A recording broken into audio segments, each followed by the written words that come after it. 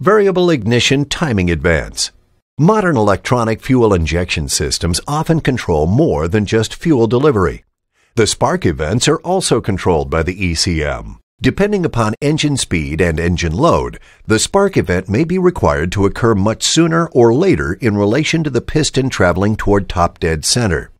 Variable spark advance is a tool used to always keep the engine producing maximum leverage on the connecting rod and crankshaft, thus making the most torque and efficiency possible.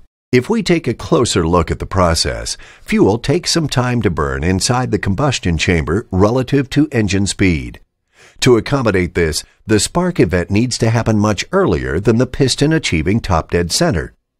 Here we can see the fuel-air charge being compressed during the compression stroke. Once the crankshaft reaches a predetermined angle, as pointed out to the ECM by the crankshaft position sensor, the ECM closes the ground to the ignition coil, completing a circuit.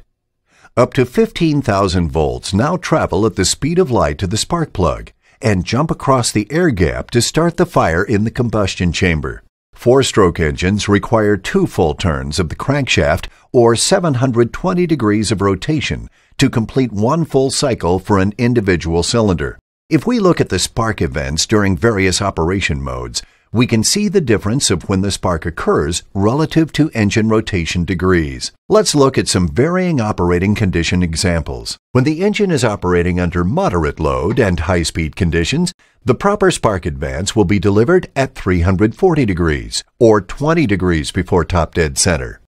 When the engine is operating under light load and high-speed conditions, the proper spark advance will be delivered at 319 degrees, or 41 degrees before top dead center.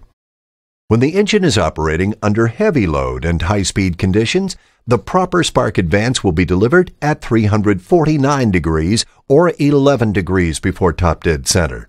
Here are examples of how improper timing can affect the engine's performance. Let's say the engine is operating under moderate load and high-speed conditions, and the spark advance is delivered too early at 319 degrees or 41 degrees before top dead center. This can cause improper combustion events like detonation that affect power and performance and can even damage the engine. As a final example, say the engine is operating under moderate load and high-speed conditions and the spark advance is delivered too late at 355 degrees or 5 degrees before top dead center. This can cause poor engine power, excessive exhaust gas temperature, and a glowing exhaust system due to the wasted energy being placed into the exhaust instead of producing useful work. Once the mixture is ignited, it rapidly burns and expands.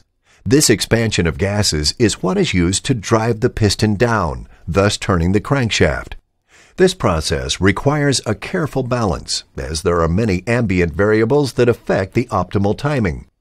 This functionality is a major improvement over a fixed timing system, and is the other half of how EFI brings refinement, performance, and fuel economy improvement over their carbureted counterparts.